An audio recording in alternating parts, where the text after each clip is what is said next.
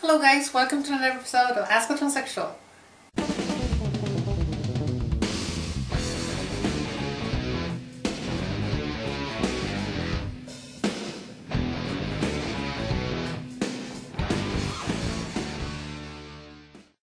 Since I actually got a new camera, I thought I might as well be standing up and using my new camera instead of my webcam because it's, well, this is better quality.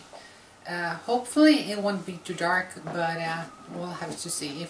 If it is too dark, I'm gonna have to turn out my my lights. But they have all this hissing noise and stuff, and I'd rather not have to deal with that afterwards. So we're just gonna try it out like this. So the first question of today's episode is: do you still have your testicles? And if you do have them, have you considered removing them? I do still have my testicles. I have considered removing them, but I'm not going to. Like, the main purpose that I would remove them would be so I wouldn't have to take medicine that reduces my testosterone. However, I realized that when I was taking injections that lowered my testosterone to like the level that they would be if I didn't have testicles. What ended up happening is that I got kind of depressed. I felt like I had no initiative to do pretty much anything. I felt just lack of energy overall, and of course my sexuality, my interest for sex was at rock bottom. And you don't really realize how much you miss that until you get back on having testosterone and you actually get horny, because sex is a great thing and it improves your life a lot, having sex. And when your lust for sex is very low, that has in itself, and like not having sex itself has like a draining influence on your life, I guess you could say. So no, I'm not gonna remove them. I'm gonna keep my testicles because I need my testosterone. I don't want my testosterone to go too high because I don't want all the bad parts of testosterone, like hair loss and like bodily growth of hair and stuff like that. But having some testosterone is better, I feel, than taking pills to reduce it, than having to inject testosterone due to lack of it, because it's a lot more complicated. Not only because it's hard to regulate, but also because testosterone injecting is it's like an illegal drug. I would get it illegally, of course, but still it's a lot more regulations around it, and I don't like feeling dependent on injections and stuff like that. So I'm keeping my balls. Second question is: have you ever experienced anal orgasm?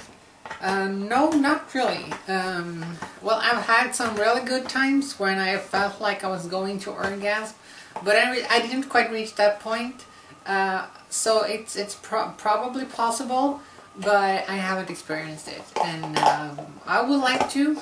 However, when I'm having sex, to me, the orgasm on my end is not that important, because what excites me is the guy coming. That's the most exciting thing for me. So I just want to make him come. That's what it's all centered about for me sexually. So when he comes, that makes me happy and I feel satisfied.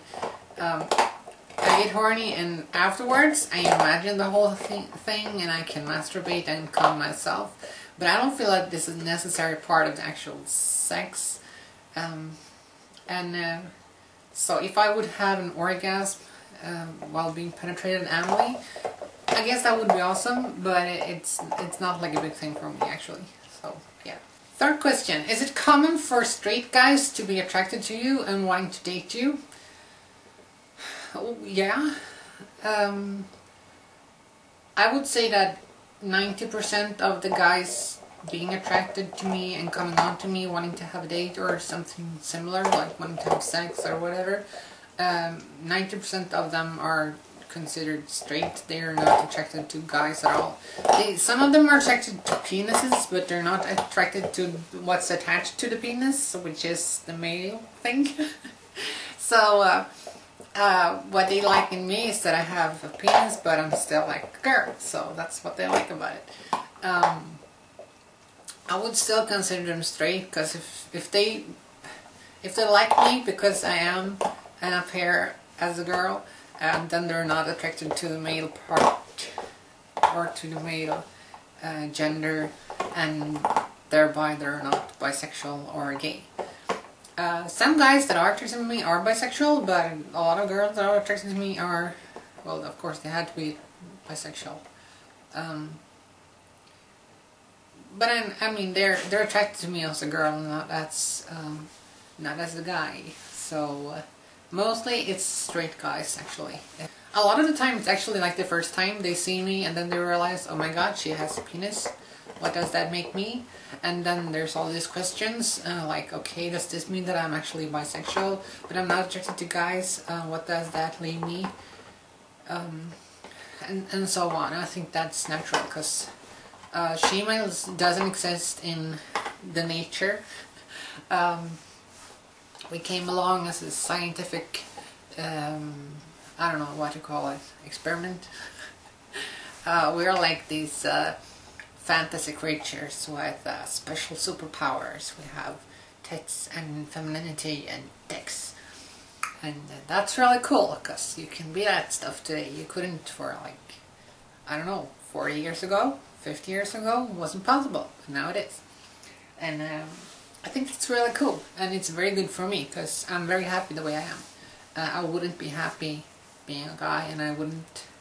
Well, I would be happy if I was a girl and had a female genitalia, and it was working as it should, but it just should be the risk for me. I don't want to risk what I have. And so I'm very happy like this fantasy-like creature, or whatever you want to call it.